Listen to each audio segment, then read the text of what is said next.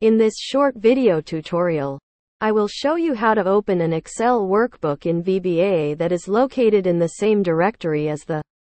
macro-enabled workbook. This will be useful if you are working with Excel templates and you just need to populate lists,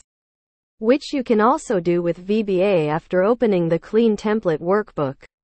I will also show you how to save a copy of the workbook using VBA in a future video. If you need the code, I will leave a download link on the description of the video, and if you like this video and want